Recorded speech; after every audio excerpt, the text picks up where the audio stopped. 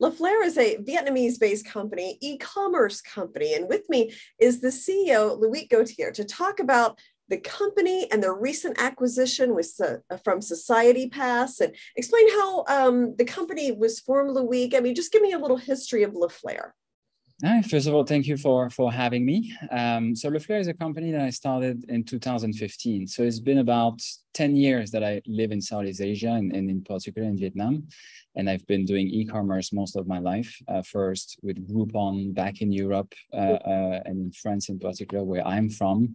I then joined in 2013 a company named Lazada that used to be owned by Rocket Internet. And then I was sold to Alibaba in 2016. And in 2015, I basically realized that there was still a gap in the e-commerce market, and that in particular international brands, world famous brands, were not that were not merchandise that were very suitable for those marketplaces that offered very little control of the supply and protection for the customers. So we decided to start our own e-commerce website that we called Leflair, and that for the following 5 years did very well. We had more than 200 employees, multi-million-dollar sales, growing very nicely until in 2020 we obviously started to experience certain difficulties due to the COVID pandemic, which led to afterwards the acquisition of the company by Society Pass in May 2020.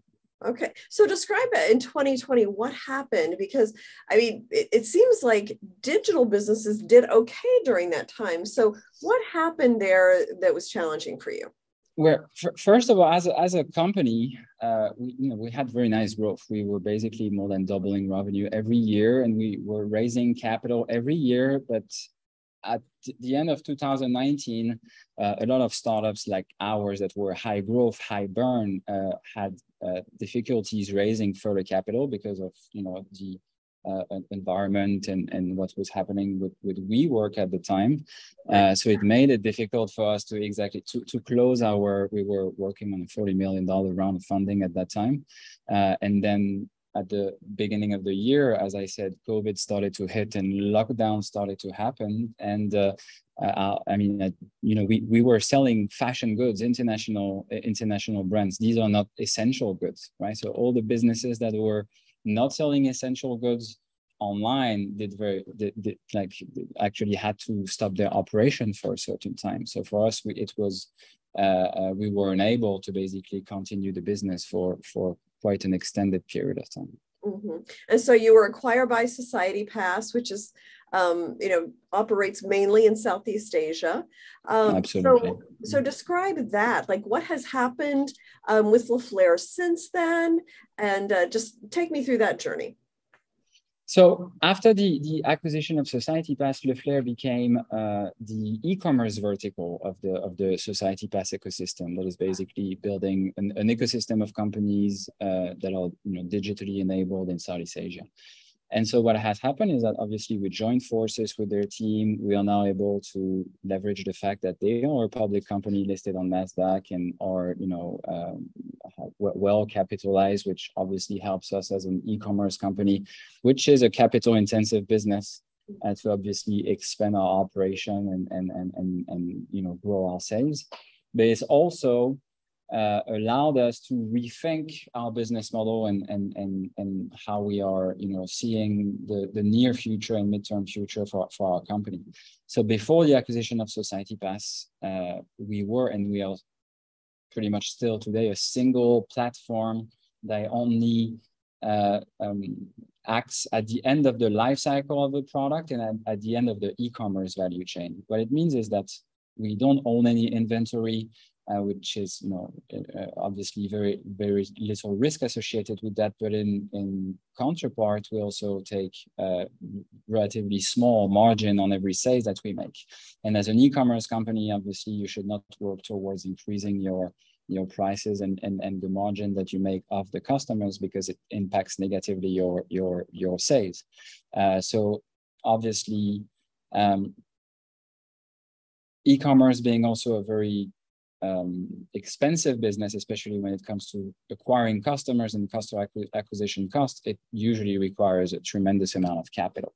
And although Society Pass is now a public company, we do not want to, follow the path of, the large e-commerce websites that are raising and burning billions of dollars. So we are making our business model shift to be more suitable to the Southeast Asia economy and the way we believe e-commerce companies and retail companies should grow in the near future. And how we do that is basically that by integrating the e-commerce and retail value chain.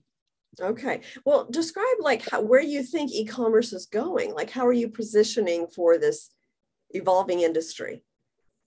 Well, e-commerce, so from a consumer standpoint, it's only going to continue to grow, right? E-commerce penetration, especially after COVID, is only increasing. It used to be around 10%. It's only gonna keep on growing, because not only during COVID did customer form that habit, but they keep that habit because it's just obviously so much more convenient and now part of their lifestyle.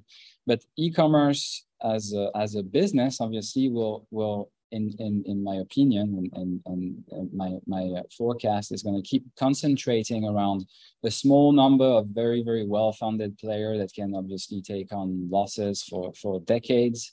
And those big groups are going to continue to be very good on those large-scale platforms, but it's also going to create some opportunities for certain categories of goods or certain niches, and for entrepreneurs to start an innovative company in the e-commerce space or e-commerce enabling services that we believe is going to be the future of e-commerce in the region. Mm-hmm. Well, and I'm just interested too, finally, you're in Ho Chi Minh City in Vietnam. I mean, how is the industry in Southeast Asia? What is it like to operate there? And is there a lot of growth ahead in that part of the world? This fastest growing, one of the fastest growing region in the world. So as a consumer market, millions of people right now, every year are seeing their purchasing power grow tremendously, which for any consumer business is creating tremendous opportunities. So every consumer business, including e-commerce, is betting on that on the region right now. Now there are challenges, however, those challenges are also we are addressing them very fast, because this region is making a tremendous progress in infrastructure and in adoption of the digital form of payments and many things, even regulations and the legal framework and the ease of doing business in those markets is getting better and better. So this is definitely the most exciting region to be in 2022 and in the near future. Yeah, well, it sounds like it. So thank you so much, Loic, for joining. Thank you very much. Explaining Leflair and your relationship with Society Pass. It's very interesting. Thank you so much. Thank you.